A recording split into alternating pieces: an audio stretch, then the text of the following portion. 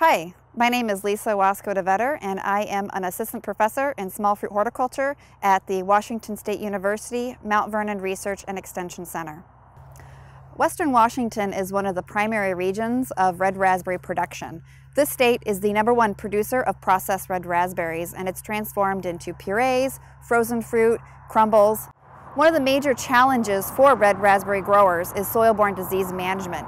In an attempt to solve soil-borne disease management problems that growers confront, I, as well as several of my scientific collaborators from the USDA-ARS Research Center in Corvallis, as well as private researchers and grower cooperators, have several projects looking at how to effectively control soil-borne diseases.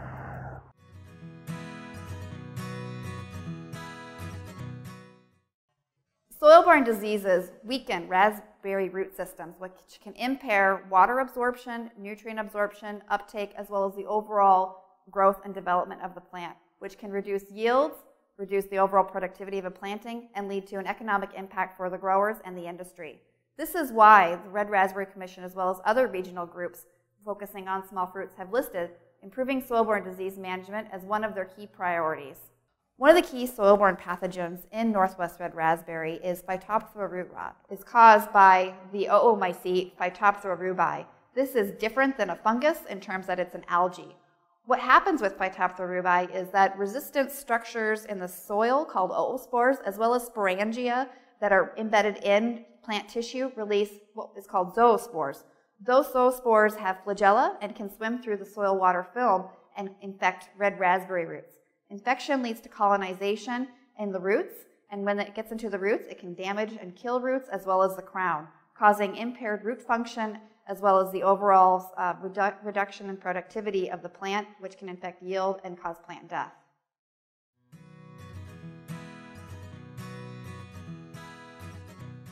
Hi, my name is Inga Zazada. I'm a research plant pathologist with the USDA Agricultural Research Service Horticultural Crops Lab in Corvallis, Oregon. Globally and in the United States, nematodes can result in severe reduction in crop yield from a diversity of plants. The type of damage that nematodes do to plants, it's not always very obvious. They are found in the soil, they nibble on roots or they invade roots, they kill roots. So oftentimes what you'll see is above ground decline of the plant and reduced yield. Some examples of that is soybean in the Midwest. There's a nematode in that crop that is actually the #1 pest of soybean in the middle of the United States. Again, that nematode will invade the roots of soybeans and cause a reduction in yield. In perennial crops such as apples, raspberries, blueberries, it's similar, it's a different nematode, but again, they either feed on the roots or invade the roots, cause root mortality, and thereby you have fewer raspberries and fewer apples.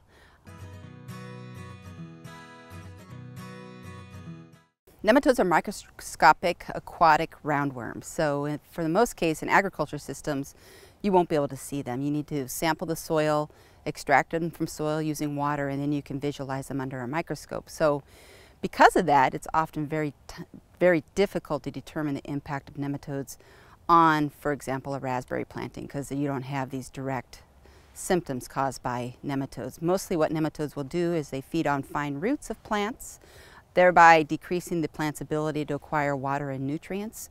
So the symptoms you'll see in most crops, and that includes perennial and annual crops, are reduction in vigor above ground, reduced yield, and sometimes if you pull up the root system, like in raspberry, you'll see a lack of fine roots. So that will mean that there's a lot of nematodes there. They've caused mortality of those roots, and the plant hasn't been able to compensate by growing new small roots.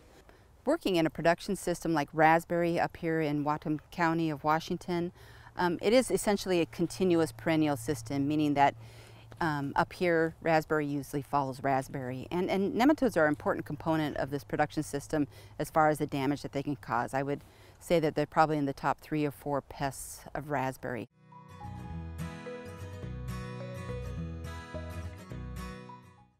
So verticillium is another soil-borne pathogen that can be problematic in red raspberry systems.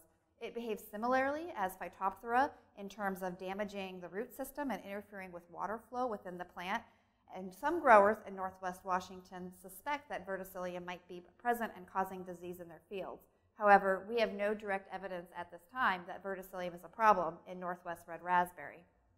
There may be other soil-borne diseases that we are unaware of contributing to soil-borne disease problems in red raspberry and reduce vigor after replanting within the same field. However, as of present, we have no evidence that other soil-borne diseases are contributing to red raspberry replant disease complex. What replant disorder refers to is that the subsequent planting that is placed into the ground often will exhibit reduced growth and vigor, and this is attributed to both abiotic or biotic factors. Now, abiotic factors can mean anything from improper pH or changes in other physical and chemical aspects of the soil.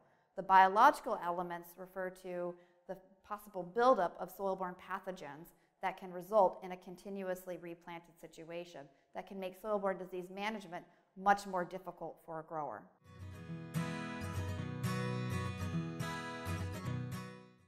Previous surveys done in 2011 and 2013 here in Whatcom County have shown that most growers are engaging in fumigation as a method to control or manage soil-borne diseases, and the number one reason they fumigate is for nematodes. In addition, the survey showed that growers are also concerned about the use of fumigants. Namely, they're concerned about the cost of the fumigants as well as dealing with some of the many regulations that entail when utilizing a soil fumigant. Growers have also expressed concern that current fumigation management practices are not leading to the results that they once saw. Now, this could be due to replant disorder and buildup of soil-borne pathogens in the soil, as well as loss of soil biodiversity that can help suppress soil-borne pathogens, but it may also be due to changing fumigation practices that are leading to reduced efficacy. Hi, my name is Jerry Weiland. I'm a research plant pathologist with USDA ARS in Corvallis, Oregon. So one of the things that I'm seeing as a plant pathologist in this industry is that fumigation or current fumigation methods aren't working really well in controlling the fungi that are in the soil. So as an example of this, we're going through and we're testing the root material that's left in the soil after fumigation, and we're finding out that the soil fumigants aren't killing the fungi that are left in those root materials that are in the soil. So the fumigant isn't penetrating into the roots and killing fungi that are there. And this is a problem because it's a perennial crop, and these plants are exposed to this soil-borne inoculum and the inoculum in the roots for many years. So in a way, we're not getting rid of these soil fungi that are causing the problems. They're just remaining in the soil year after year and slowly building up.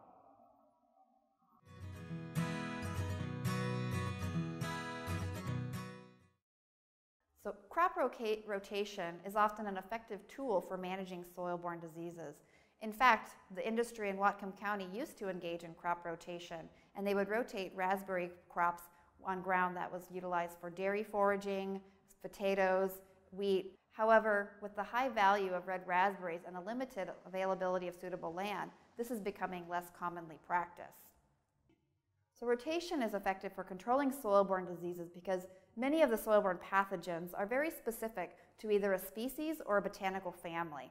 For example, raspberry is a rose species, so a lot of the soil-borne pathogens that infect raspberry may also have some pathogenicity on strawberry, a similar rosaceous crop. What rotations do is that by rotating the ground with a different species or different botanical family, you minimize the opportunity for pathogens to build up in the soil that have the ability to infect that crop.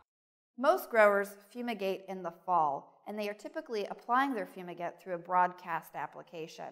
Following the fumigation rig is a roller sealer, which comes behind the rig and seals the soil to try to prevent the fumigant that's been injected in the soil from escaping. Some growers are looking at bed fumigation to improve efficacy of fumigation. Additionally, tarping is utilized in a lot of other specialty crop industries, which means after a field is fumigated, a tarp is laid over that field, and it's meant to help trap and retain that fumigant within the soil, thereby helping promote that fumigant's efficacy. Immediately before fumigation, growers will often plant a winter cover crop seed. That cover crop, which is typically a winter wheat, grows throughout the winter and provides ground cover that can help provide some soil health benefits and prevent erosion. Following the winter and moving into spring, that cover crop is typically sprayed with glyphosate and terminated and then tilled into the ground. When the soils dry out and the fields can be worked again, growers come in and start to replant their fields with red raspberry plants, which typically occurs in March. Pre-plant is typically the best time to control soil-borne diseases. However, there are some tools that growers utilize to help control pathogens in a post-plant situation, and those include post-plant fungicides as well as post-plant nematicides.